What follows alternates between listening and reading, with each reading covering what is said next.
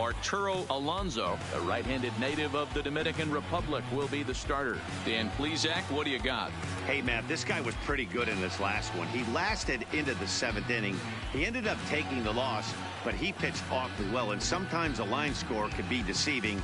He pitched much better than taking a loss pitching into the 7th inning.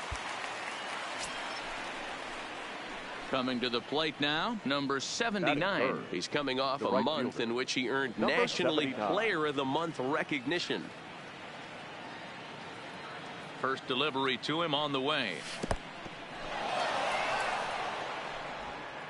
And forget about the double play now as he'll move up to second here on the wild pitch. I think this all stems from the fact that they're trying to make sure the guy at the plate doesn't hurt them at all. And with that base open at first, they might opt to just put him on. Holt leads off second with one gone in the inning.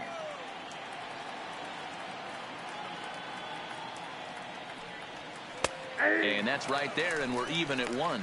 Nero, Danny, this LA Dodger ball club, as they enter play here this afternoon, they come in looking to make it 2 in a row as they were winners last time out. Hey, thanks, Matty. Hey, you know what, Nero? Try to get on. There's a swing and a drive, and everybody's just going to sit back and watch that one fly. A no doubt home run.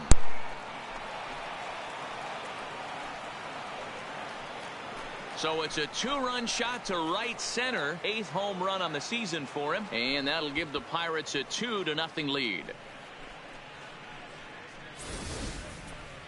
I think if this pitch would have been a little higher and in on his hands, it would have been effective. But he left this one belt high. Big mistake. He's a guy that will feast on belt high pitches on the inner half, which is pretty obvious now.